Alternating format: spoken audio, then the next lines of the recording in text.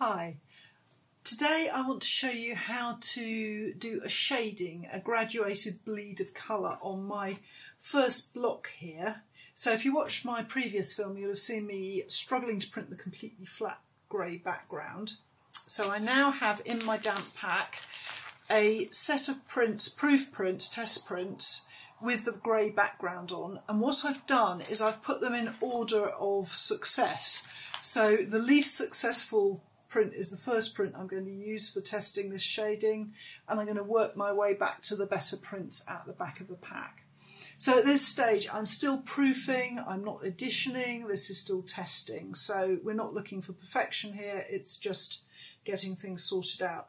You'll also notice that I'm standing up. I always find it much more comfortable to print Japanese woodblock standing, unless it's a really tiny print that I can do sitting down. I always work standing, so that's why I've changed position.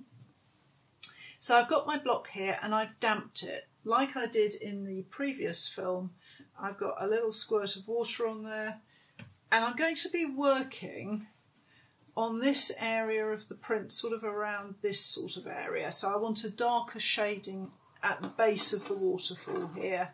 So I'm not going to be printing up here, so I'm not so worried about whether that's damp or not. I want this bit to be damp. And if you watched the episode on mixing colour and watercolour paints, you'll remember that I mixed up my grey and I kept some of the darker mix back. So I've got it here, and I'm going to use the same colour, just a darker, a more pigmented mix here to put the darker shadow area on there. So I'm looking for quite a subtle shadow. And I've also got a nice big fat wide brush, and this brush I bought in Japan. It's a deer hair brush, so it's got slightly bristly and it works very well for me, and I'll explain why there is a bit of pink tape on it in a moment. So now I've got my block nice and damp, I'll just grab my rag, and again it's the damp bit of the rag that I'm going to use to wipe the excess water off. So I'm not drying the block, I'm just getting rid of the excess water. And I'm just going to make things a little bit easier on myself. I'm going to put some rice on the block again to keep everything smooth. You wouldn't see this in traditional Japanese woodblock printing, but I'm going to do it just to work a little bit of rice in to smooth things out. I find that makes things a little bit easier. So I'm going to do that before I get started in the area where I want to put my shading. And again, I'm going to wipe any excess rice off my brush. So to do the shading, what I'm going to do is I'm going to get my darker paint and I'm going to put it where I want the dark area to be. So it's sort of basically here. And I'm putting it on in a strip of colour.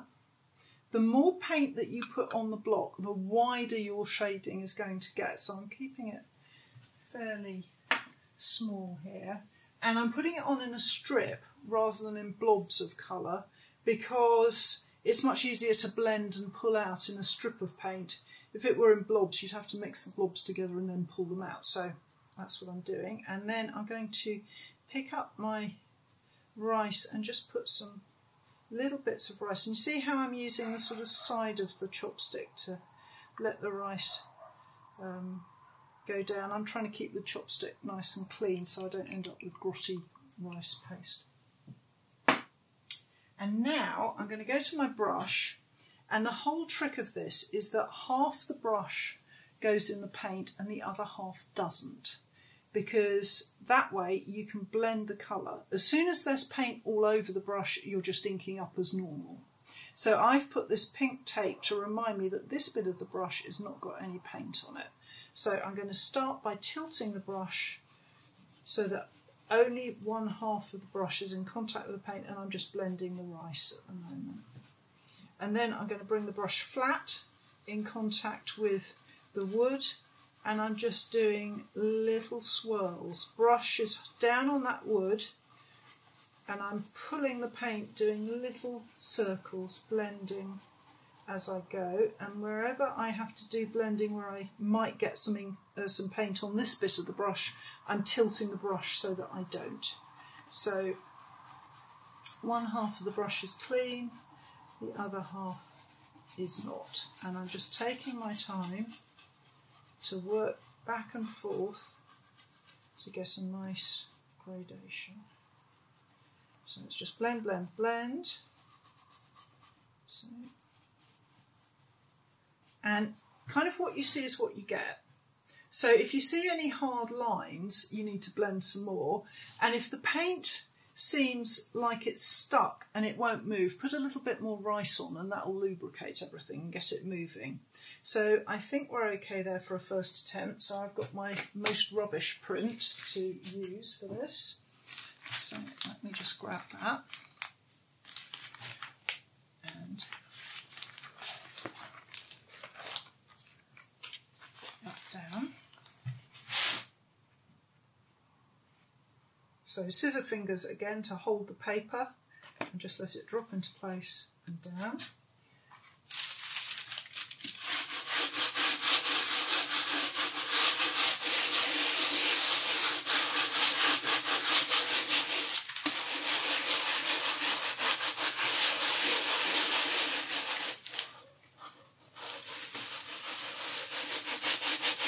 And again, it's taking your time rather than pushing hard, just working over.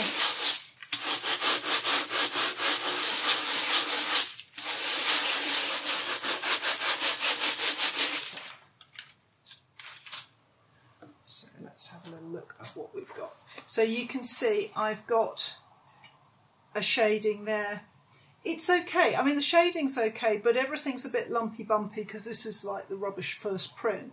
So I'm going to go on to the next one.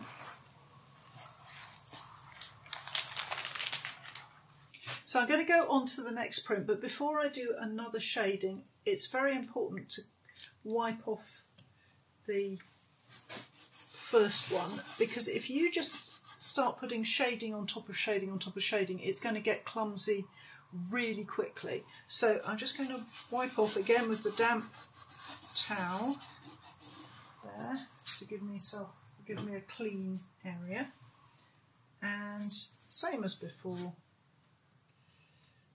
put another line. Now if I were printing in a traditional print workshop, I would be expected to get each shading identical in every print. I'm glad to say that I am not in that situation, but when I'm editioning rather than proofing like I am for you now, then I would be focusing, I wouldn't be chatting, and I would be doing one shading after another as I work through the batch of prints. So they would be pretty consistent. So in fact, my Japanese woodblock prints, if anything, are more consistent than my lino cuts, in each one being reasonably identical to the next. It's not something that I lose any sleep about though, because this is a hand printing process and I am a creative artist. I'm not an expert printer carver like Will Francis, for example, who's featured on this series of films. So my approach is a little bit more relaxed and a little bit more flexible. So again, I'm using the painty half to blend the paint, and the non-painty half is allowing me to create that bleed of colour.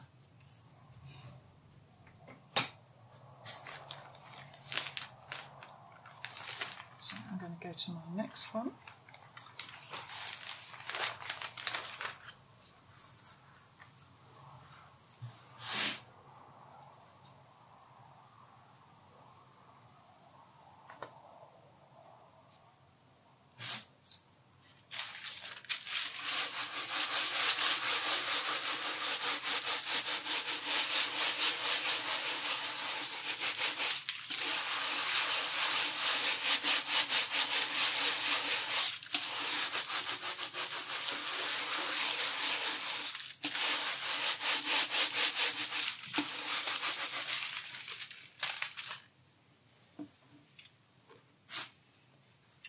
that's getting better. You can see it's getting slightly smoother.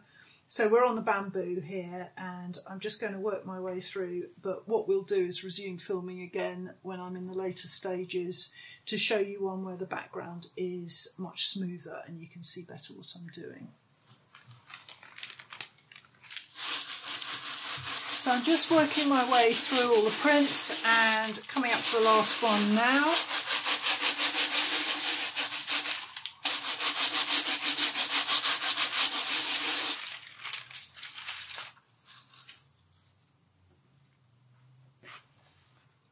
Go. So you can see I've got a much flatter grey at the top here, and here I've got my shading. So that's the end of this block, and in the next film I'm going to be moving on to the rest of the background. So I am going to be printing this block that I did to look like brush marks and combining that with the wood grain on the yew plank.